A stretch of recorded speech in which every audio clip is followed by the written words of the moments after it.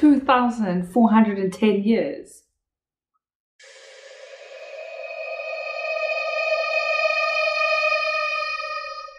Hi everyone, welcome back to my channel. My name is NicoleClaire, and if you would like to see how I got this look, or you're just here for Moses Sithole, then let's keep watching. So I've been speaking a lot about other countries' serial killers, and unfortunately, as we know, or as you may not know, South Africa is no stranger to serial killers or killers in general, unfortunately.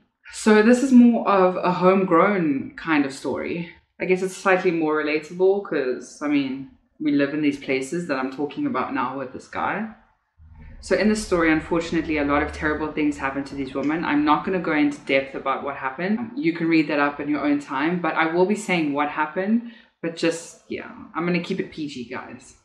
So Moses Sithole was born in Vosloorus in South Africa on November 17, 1964.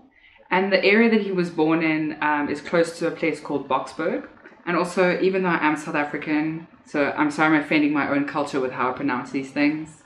So Moses was one of 5 children. His mom was named Sophie and his dad was named Simon. So unfortunately, Moses had a pretty rough upbringing. There was a lot of poverty in the area that he lived in, and his family had experienced a lot of poverty while he was growing up. Unfortunately, when Moses was really young, his father passed away and his mom had to now look after the 5 children by herself. So quite sadly, his mom couldn't support the children at all. So she took the children and abandoned them at a police station. And then in turn, the police station took them to an orphanage that landed them up in a place called KwaZulu-Natal. So unfortunately, while Moses was in the orphanage, he was abused and beaten up quite badly. And he only lasted in the orphanage 3 years before he ran away. And when he ran away, he eventually landed up with his older brother who left the orphanage a while ago. And eventually he started working in a mine in Johannesburg. Sources say that Moses was quite sexually active at a young age, but the relationships that he had with the women that he was busy with, they didn't last very long. A lot of sources do say that Moses was handsome and charming, and unfortunately this is how he got his victims into the state that they were. It's not clear on a specific date, but when Moses was a teenager, he was sent to prison for 7 years for sexual assault. So later on, he would blame his young years that he spent in prison as to why he started murdering the women, because these women that he chose to sexually assault and murder, they all reminded him of this woman who sent him to prison back in his teenage years, and he said falsely accused him. So he kept trying to get revenge on the woman that sent him to prison all those years ago. So that being said, it's not officially known when Moses committed his first sexual assault, but the first recorded assault was recorded in September 1987 when he attacked a lady named Patricia Khumalo. But unfortunately, due to maybe bad police work or lack of evidence, there was nothing done in this case. Then in February 1989, a lady named Buyiswa Dara Swakamisa was sexually assaulted by Moses, where he was arrested and sentenced to 6 years in prison, which of course he maintained his innocence. Then in 1993, he was released on good behavior. And when I read these cases and stuff, sometimes it really annoys me when inmates, in some cases, are released on good behavior. Because in my head, obviously they're going to be released on good behavior because what is triggering them to do the crimes that they do in the outside world, they don't have that there. He doesn't have the woman that reminds him of the first lady that sent him to prison because there are no women there. So obviously he's not going to commit any sexual assaults. Was it just me? It also makes me wonder that because he was in prison for such a long time, did that maybe switch a light bulb on in his head to make him now want to kill the woman? Because now if he had no woman left behind, then he wouldn't be accused of anything because there's no proof. So soon after Moses was released, between January and April 1995, in a place called Atteridgeville, which is just west of Pretoria, 4 bodies of young women were discovered. They had all been strangled, but sexual assault, they couldn't determine if that had happened. I'm not sure if maybe it was because the bodies were too decomposed, or they just didn't test for that maybe at the time. So when these 4 bodies were found, the media noticed that there were similarities between the 4 bodies, and they then put pressure on the police to release that there may be a serial killer on hand in South Africa. So unfortunately, a body of a 2-year-old child was found near the 4 victims that were also found. So unfortunately, during that time, there was a lot of political turmoil, and also there was a lot of violence happening in South Africa. So the media was stuck of what they should be covering.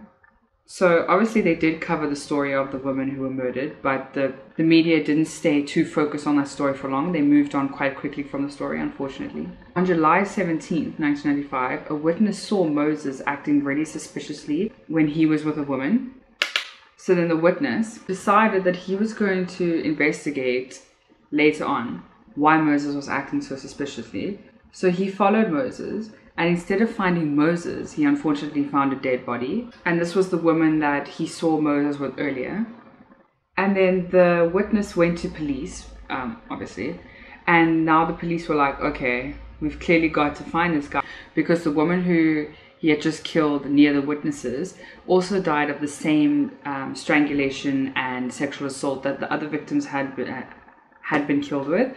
So the police decided to set up a task team in order to try and solve these murders. But interestingly, when the police first started with the task team, they thought that the murders were not committed by one person, because when they were investigating how the women were killed, they noticed that there were slight differences from the beginning of the first woman that was found to now when the last woman was found. But then as police started to investigate more into the bodies, they actually noticed that it wasn't a different person who was, or wasn't more than one person committing these murders.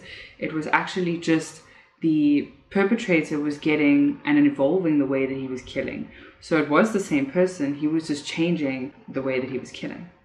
And what they noticed was that the person who was evolving this killing was becoming more and more violent and improving so that he could inflict more pain on his victims.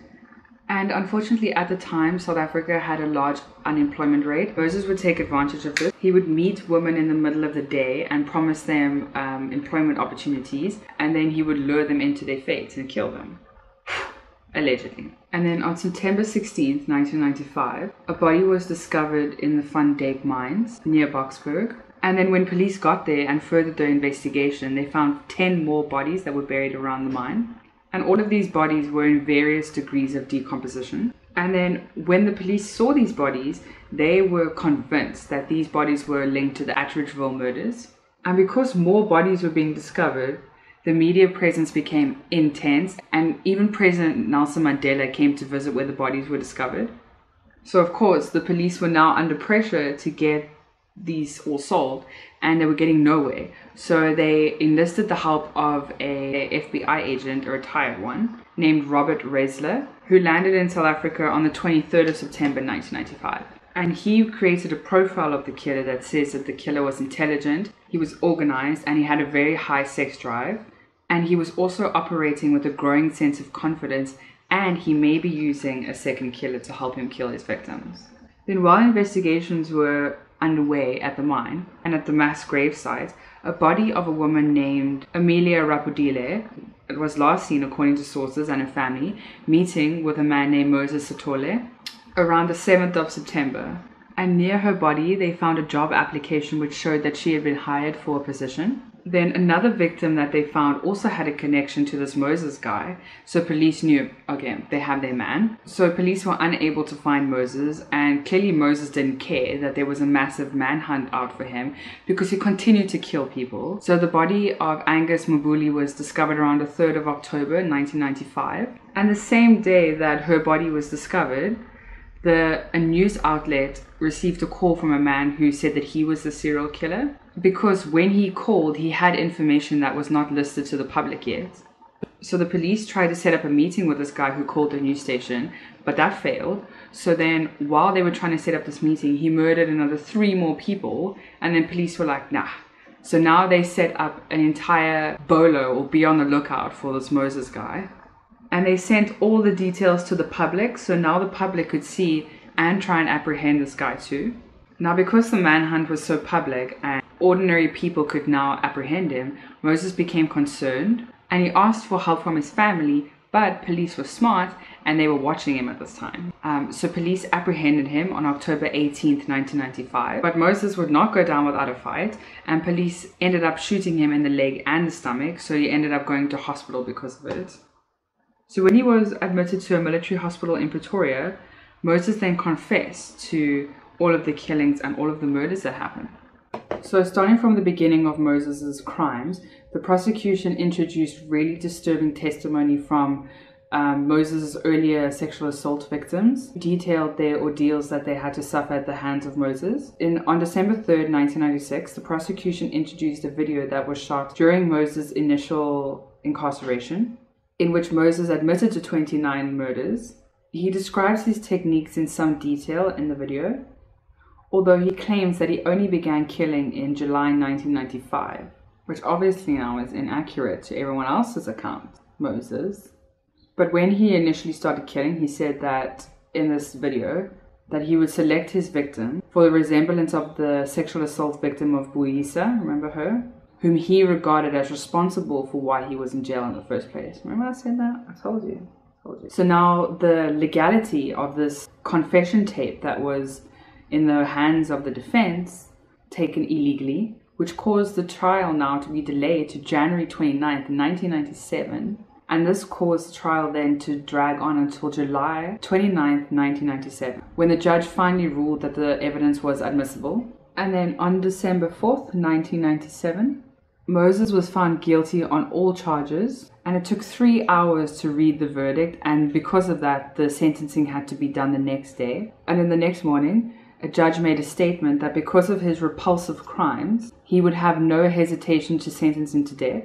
However, the death penalty in South Africa had been declared unconstitutional already in 1995. So instead of the death penalty, Moses was sentenced to 2,410 years in prison, with no possibility of parole for at least 930 years. Moses is incarcerated in the maximum security section in Pretoria Central Prison, which is the highest security cell block in South Africa, known as C-Max. So Moses was diagnosed with HIV, and he was given medicine in this prison that far exceeds any treatment that the average South African gets outside of prison, which now secures him an even better and longer life, even though it is in prison. So that was all I have for you on that case today.